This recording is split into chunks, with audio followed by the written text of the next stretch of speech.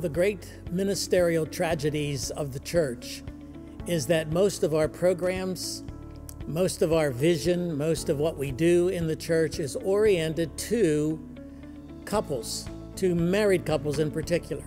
We have seminars on marriage, we have seminars on raising children, we have teaching on how to be a biblical man, teachings on how to be a biblical woman.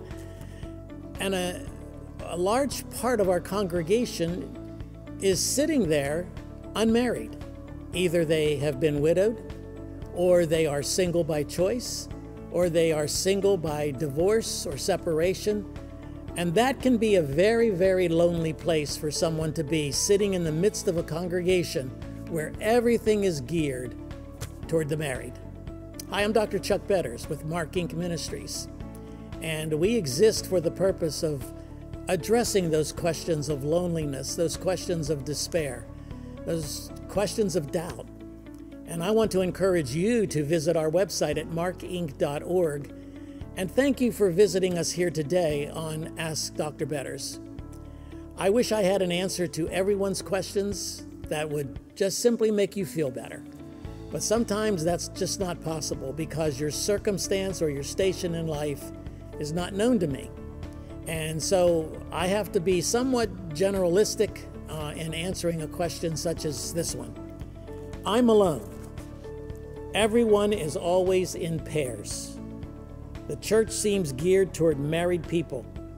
I think I'm going to be single for my whole life. Why would God want me to be single? I don't think that's a question that's peculiar to you. I think that's a question that's peculiar to a lot of people. Are you gifted with singleness? Now notice I said gifted with singleness, because unless God has made that very clear to you that you have no desire to marry, you have no desire to be with someone else, that you have no attraction to the idea of marriage, then probably you have the gift of singleness. But then we have to address the question of what is the purpose of singleness? But most people are going to answer that question by saying, no, I want to marry. I'm looking for the right man. I'm looking for the right woman. And it's still very lonely to be in the church and look around at everyone who's with their spouse. But guaranteed this, I guarantee you this, not everyone you're looking at in couples is happy. Not everyone sitting around you that appears to be happy is really happy. Because you see, the second most important decision you will make in your life is whether or not to marry and who to marry. The second most important decision is only next to the most important decision, and that is whether or not you will trust Christ as your Savior and Lord. And so choosing the right spouse, choosing the right person is critical. And here's the bad part. So many people, even those sitting around you in church who appear to have everything together, have actually married the wrong person. They have chosen in an unbiblical way their spouse. And that's why the Apostle Paul addresses all of this in 1 Corinthians chapter 7. Paul was single.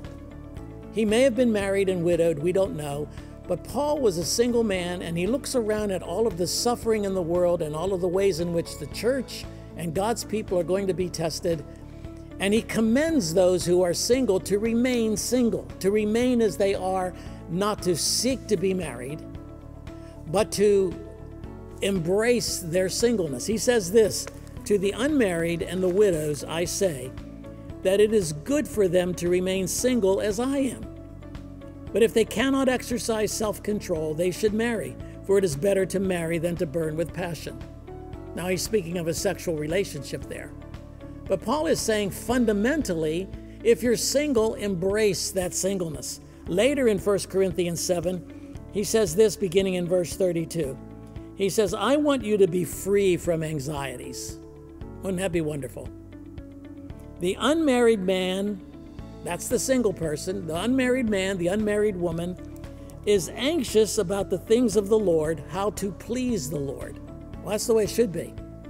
If you're single, your anxiety should be, how am I going to use my singleness to advance the kingdom of God? And he explains that. He says, but the married man is anxious about worldly things. And any of you who are married understand what he's going to say next. How to please his wife.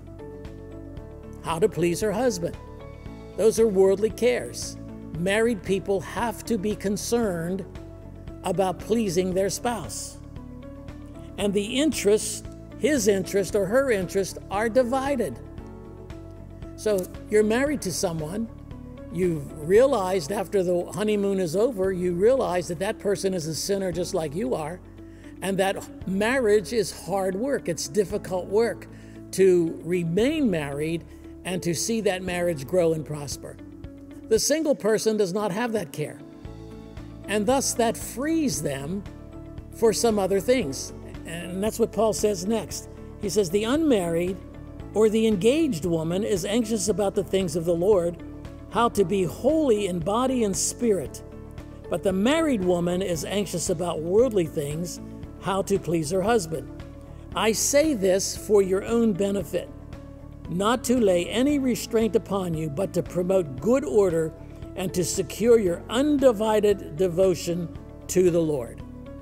In other words, unmarried people have a freedom that married people don't have. And that freedom is to use their time, their resources, their money, their talents in a way that you can't use them if you're married, because you have other responsibilities. You have responsibilities to your wife, to your children, to your household. But unmarried people can devote themselves to building the kingdom of Christ in a way that married people cannot.